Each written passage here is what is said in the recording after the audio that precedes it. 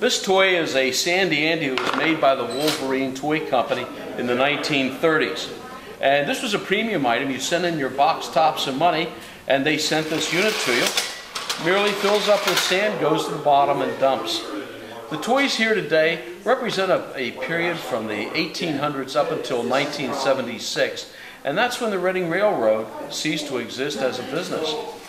It's fun showing the toys to other people because you find that toys are timeless. Children of all ages who come in here seem to be fascinated by the simplest of toys. They mean a lot to me because it's sort of a rekindling of your youth. You remember the toys you played with. Many of the toys that are on exhibit here today are toys that were in my family.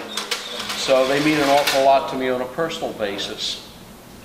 The old saying applies that you do not stop playing because you get old, but you get old because you stop playing.